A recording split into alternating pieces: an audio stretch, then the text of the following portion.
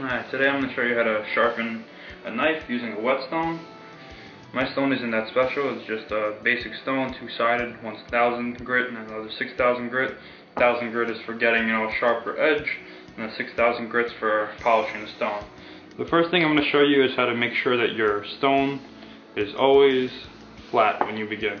So to do this, how I like to do it is I take the stone and I take a pencil and I draw a crosshatch across the stone.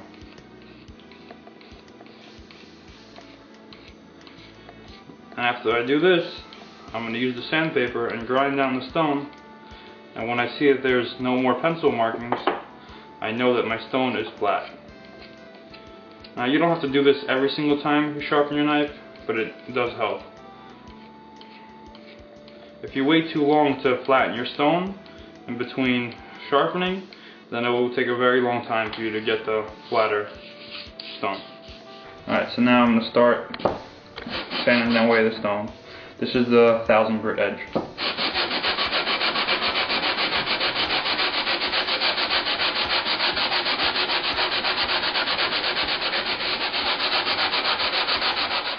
Now, as you see, as I'm sanding it away, it's only taking off the top and bottom parts. That's because when you use the whetstone to sharpen your knife, you're mainly concentrating on the center area, so it wears away the quickest. So I'm going to keep going until I get rid of all the pencil.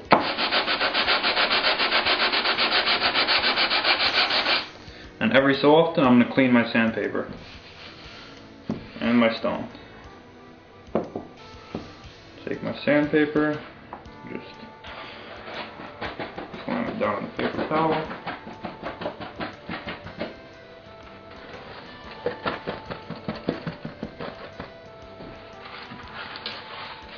Keep going.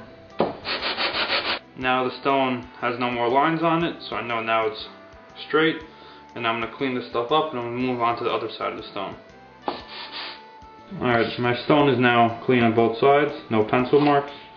Get rid of my sandpaper.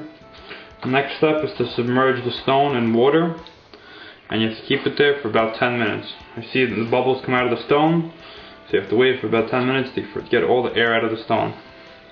Alright, now that the stone has been sitting for about 10 minutes, we can take it out. I'm going to start on the 1000 grit side. Remember to always keep your stone wet. Depending on the type of stone you have, it might, get dry quicker than others. I'm going to start on this side of the knife right now, and how you hold it is like this, like that, and when you're doing this side of the knife, you're going to start it flat, and then as you continue stroking the stone, you're going to go like this. You use this hand to control the angle, and you should set the angle at about like a 15-degree angle. Use like your thumb as an indicator, and with this hand you pull the blade back and forth. You use 3 or 2 fingers to push and pull the blade. Make sure that the edge of the knife is always having contact with the stone.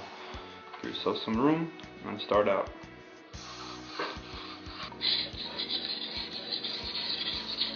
Splash some more water. Now the main thing to do while you're doing this is to make sure that your hands aren't going like this as you're curving.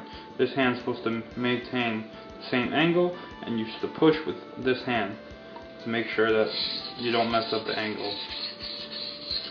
And as you're going up, you turn the blade to a 45-degree angle, and as you get down here, you go like sort of like this. You raise the blade, keep on sharpening the tip, and work back.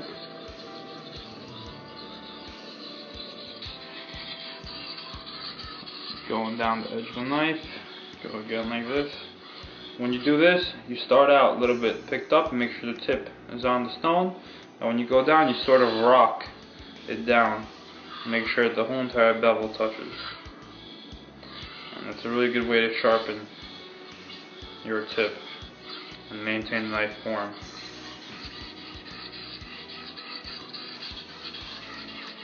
Now I'm going to do the other side of the knife. You hold the knife like so. You always keep it at a 45-degree angle with the stone. Now you don't do this. You keep it like this and you push with your 3 fingers. You use your 3 fingers to make sure that the edge of the knife is always touching the stone. And you push back and forth with them just like you did in the other way. Putting your finger right here is going to help with the angle and it's going to help control it. Alright.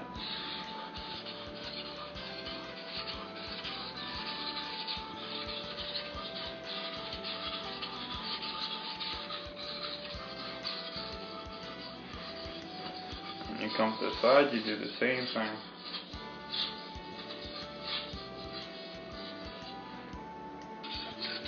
Now when you're done with this side, you're going to have to go back to the other side, and you're going to go back and forth from one side to the other, going from about 1.5 minutes to 1 minute to about 30 seconds on each side. Pretty much what you're doing is you're pushing the edge of the blade back and forth until you're centering it out.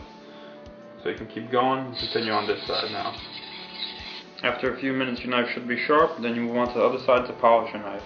Polishing your knife is going to make your edge stay sharp for a longer period of time.